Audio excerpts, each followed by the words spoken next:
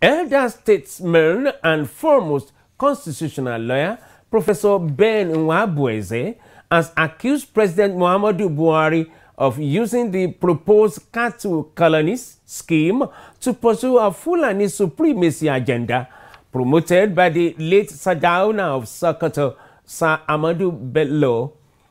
Nwabueze, who is also the leader of the Patriots as well as the Igbo leaders of thought, said cattle colonies, if established across the country, would aggravate the herdsmen farmers crisis.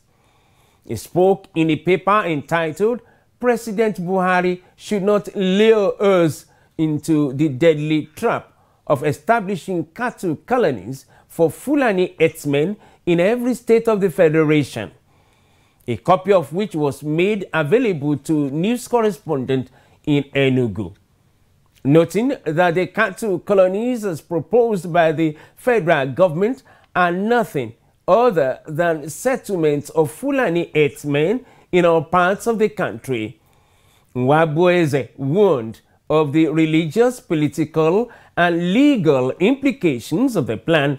According to him, a presentation by the Minister of Agriculture, Aldu Ogbe, suggests that a colony of about 30,000 cows will require up to 300 herdsmen who will settle in the facility with their families and relatives.